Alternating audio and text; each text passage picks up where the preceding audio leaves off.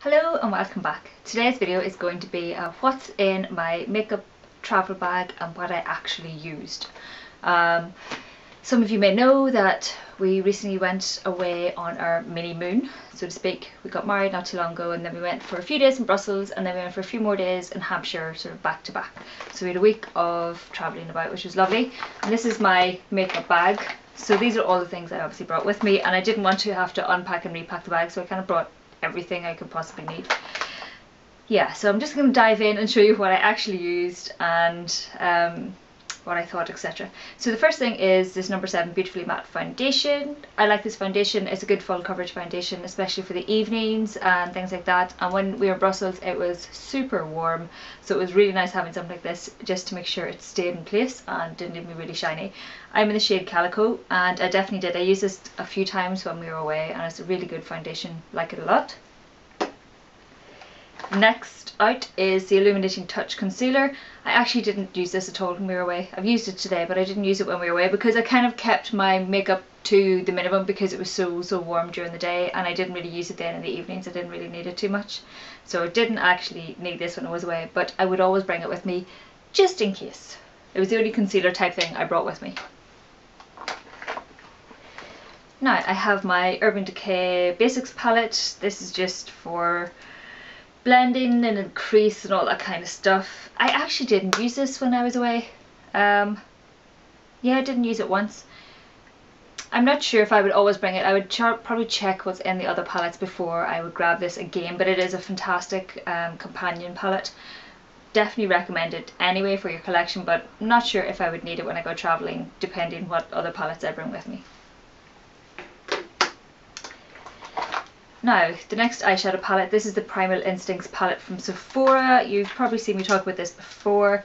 I used this palette the most. In fact, I think I only used this palette when I was away because it's just got all the shimmery kind of shades that you could possibly need.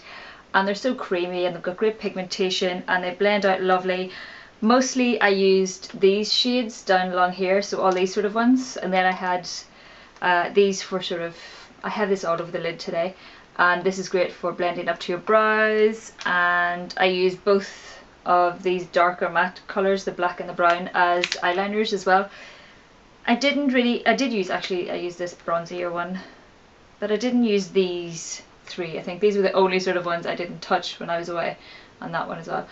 But this is a really good palette. I absolutely love it. I got this with my swap with Rebecca lately, and I absolutely love this palette. I have to keep putting it to one side to make sure I use other eyeshadows, but really love this. And it was just a fantastic palette to bring away when we were travelling. It was just so nice. I kind of just wore one of these colours on my lid and blended it out. I didn't even bother with the crease colour half time, so we just intensified slightly in the crease and blended it, and it worked really nicely. Such a good palette. Really impressed with that. Used it every single day without a doubt. Now the next thing I'm pulling out, this is my Diorific Dior lipstick. The per packaging's all bashed. I don't know why, but I still keep it in the box. I love this lipstick. This was actually the lipstick I wore on my wedding day. I wore this over just a red lip liner, and it's just an utterly beautiful red lipstick. I'm going to do a wee swatch. It's kind of on the pinkier tone of red, if that makes sense. It's just beautiful. I didn't actually use it though when we were away at all. I thought I might if I was going for some kind of basic and just a red lip, but didn't use it once, which is unfortunate because the box got an utter bashing for nothing. Now I've got my Revlon Just Bitten Kiss with Balm Stain and Honey. I did definitely use this. I kept this in my handbag, and if I wanted to touch up my lipstick and couldn't be bothered wearing a brighter colour, this was just brilliant to have. Next out is a pair of eyelash curlers. Use these every day. They're kind of a bit grubby now. Really have to clean them again. But yeah, these are the Kevin Aucoin ones, and I love them. They're not spring loaded or anything, but they tend to get most of my lashes in there. I have a lot of lashes, which is brilliant, but a pain in the bum when you're trying to curl them. Now I have the Bourjois Happy Light Matte Serum Primer. Did I use it? Yes, I used this a few times. I used it in conjunction with one of the other foundations that I wore pretty much every day during the daytime. This is grand. I'm gradually working my way through it. I will get there. Now, my Hourglass Ambient Lighting Powder in Ethereal Light. Yeah, use this every day. Love this stuff. great finishing powder after you've set everything. This is lovely just to sweep over your face. And my Bare Minerals Mineral Veil, and it's the original. This is another one I really love. As long as you buff it in properly, it sets everything really nicely and doesn't add too much more coverage or anything like that. So really like this. Would definitely recommend it. Now, the next thing is another eyeshadow palette. This is from Revolution, and this is the Lock and Load palette. This has got all the lovely colours. I brought it just in case I fancy doing a colourful look, and I have so many options with this, with the blues and greens and olivey tones and, you know, you name it. Didn't use it once. Didn't even reach for it.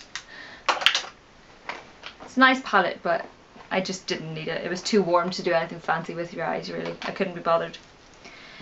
Next thing out is my Dandelion blush from Benefit. Love this blush, as you can tell, because I've thoroughly hit pan on this blush. Really like it. Did actually use it a handful of times. It's a nice soft pink, so if I just went with something light on my eyes, nice soft pink, honey balm stain on my lips, sorted. It was nice. And another one which you think, well, why do I need a second pink one? This is a different kind of pink. Spot, the beauty blogger. This is Dollface from Amazonian, or the Tarte Amazonian Clay Blush.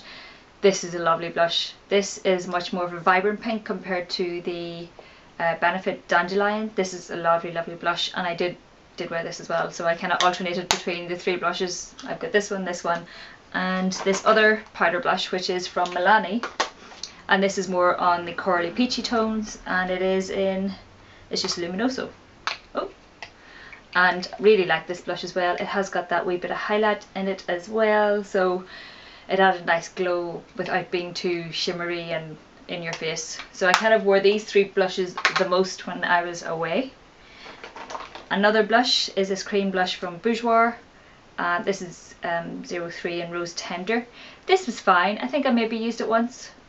I kind of didn't really need it when I had the others, but this is definitely, it's a nice one if you're going for a really bare face and you just want, as I said, just bare minimal makeup even. Yeah, that's the word I'm looking for. But this was fine.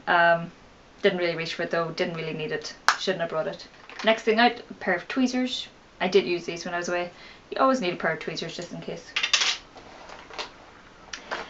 The next foundation is the Chanel Vitalumia Aqua. I didn't actually use this at all when I was away in the end. No, that's a lie, I used it once. I would probably have used it more if it wasn't for the fact that I brought a few samples with me that I wanted to use up, and they lasted much longer than I thought. But this is a fine foundation. It's in my project pan. I just want to use it up, really. But didn't need to bring it. But I didn't know that when I was packing. I wasn't sure the samples were going to last so long. Speaking of samples, I should just show you those now. It's the Dior Nude. It's the nude skin one. It's not the foundation, but it's the lighter version of the foundation, if that makes sense. I'm in the shade 010, and because it's a lighter foundation, it matches me really quite nicely, and I can get away with it on a daily basis. And I wore this pretty much every day during the day because it provided a tiny amount of coverage and even your skin tone, and brought it down to a nice finish. And it was just lovely. It's lovely on the skin, and I'm thinking I'm going to buy a full size of this for my birthday. It's my birthday in a few weeks, so may treat myself to a full size of this. I absolutely love this foundation, but it's dead now. I can't get any more out of these. You can see where I've sort of scraped them and stuff, and this one's dried up too much to get any more out of. So really like this foundation. I did actually do a review in it, I think, when I was doing the wedding series, when I was trying to find the right foundation. I will leave a link to that down below. Next up is my Smashbox Photo Finish Foundation Primer. You can see I'm really getting through this. I like this foundation primer. It's great with most foundations, and if I thought my face was slightly dry of itself, I would always reach for this rather than the matte one. I did use this a handful of times. I generally use it with the matte foundation, so I use those together. Yeah, really like this. Did use it a few times when I was away, but generally only a handful of times in the evening. My MAC Painterly Paint Pot, and I use this every day. It made my eyeshadow stay in place. Considering it was so warm, it really helped keep that in place. The next thing I have out is my Colour Lash mascara from Collection. Now this should be clear, but I use it on my eyebrows, and you can see the brow powder. It looks a bit grubby. I use this to set my eyebrows. I use it every day. It's great for doing that. I must get a new one because that's pretty gross now, really. Next is my Urban Decay De-Slick Makeup Setting Spray. This was new before I went away. It's now pretty gross. This is great. Use it every single day just to help set my makeup before I went out because it was so warm when we were away. This is just really good for it.